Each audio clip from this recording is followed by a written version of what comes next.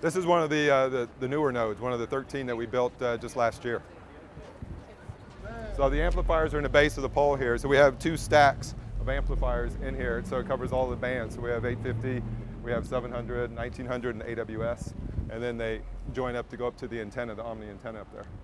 This is one of the new ones. It was built last year. So it was built in December, was when we put it on air. You have the low band, so you have 700 and 850, and then you have the 1900 up to the AWS band 2100. But I got to believe there's sort of a certain total megahertz it could operate at one time, which has got to be the limit for why you can't get anybody else in here. No, the limit is the space. Oh. The physical limitation, yeah. Okay. How's it backhauled?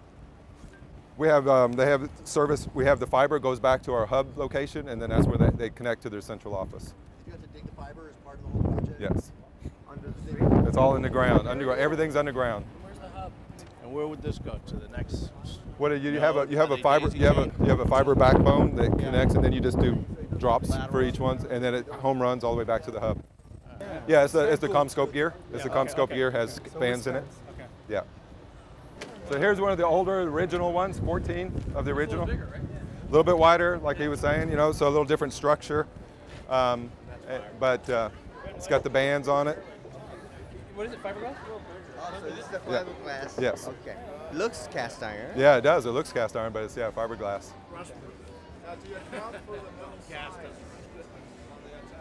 No, don't have any problem with the Omni above it. You know, you don't have to worry about it. Yeah, that's the Omni up above it, yes.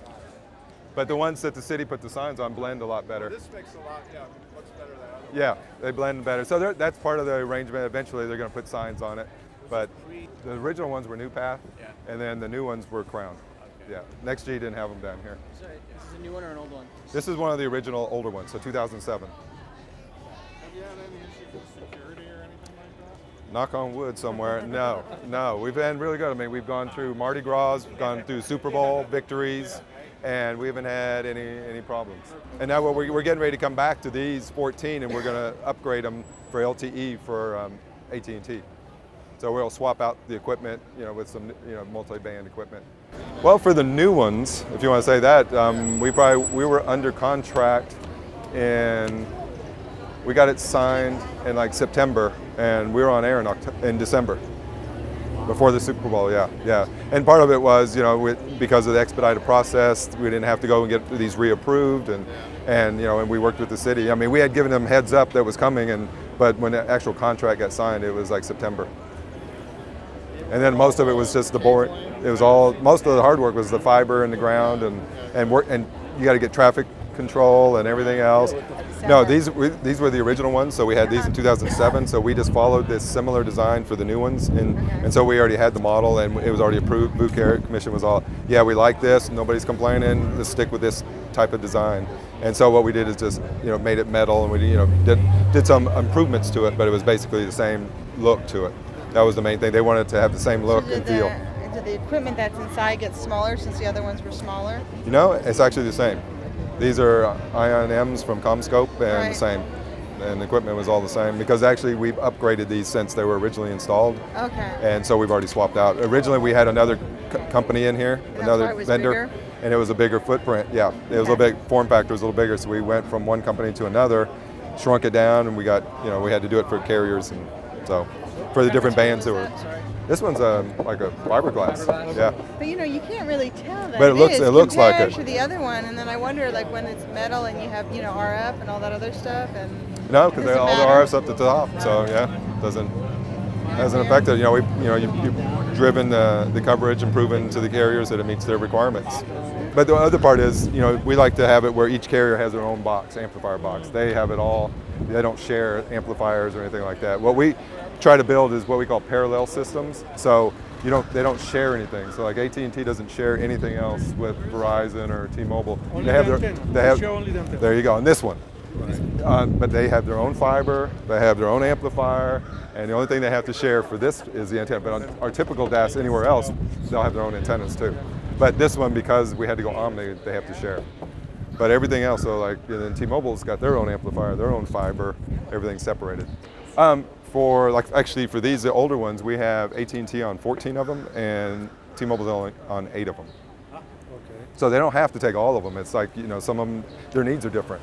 So T-Mobile said, I only need these 8 locations. Customers, yeah. And then on the newer ones, New ones, it's both AT&T and Verizon's on 13 of them, and Sprint is only on 7 of them. What's the footprint? You know, I was saying because of just it's the limited height and stuff. You know, it's almost line of sight. So you might get a quarter mile if it's straight down the same road, but once you turn the corner, you're not going to get too much. Yeah.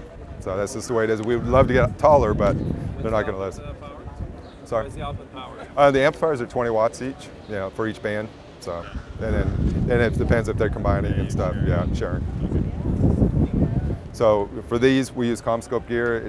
They have the nice form factor, and so it's a nice package, and it fits in here, and reliable, and everybody's happy with them. Yes, we have a hub location. It's outside of the quarter, about a mile and a half.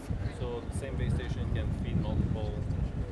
The carrier, each carrier will have their own BTS, and they'll feed, you know, whatever ones. So they'll have their fiber to whatever nodes they want to use. So if they have multiple ones. We only have one hub location, but they can feed all the nodes as many as they want. Just because we have a fiber backbone that feeds to all the nodes. How So far did you say the hub was? How far? it's about like a mile and a half outside the quarter. okay. Yeah, it's not too far, but we couldn't put the hub in the quarter anywhere, so we're out there, and it's on a raised platform and everything else. Did you consider putting anything up on the buildings instead of doing it this way? No, it's easier for us to work in the right-of-way space, and you know when you have to work buildings and you have individual leases, and then it just the process is, you know, especially like in this area. He was saying, each building might have different requirements, you know, for the stealthing or what they want to see, and just take forever. So in a public right-of-way, we're set up as a public utility, so we have rights to be in the public right-of-way space. So it makes it a lot faster and easier.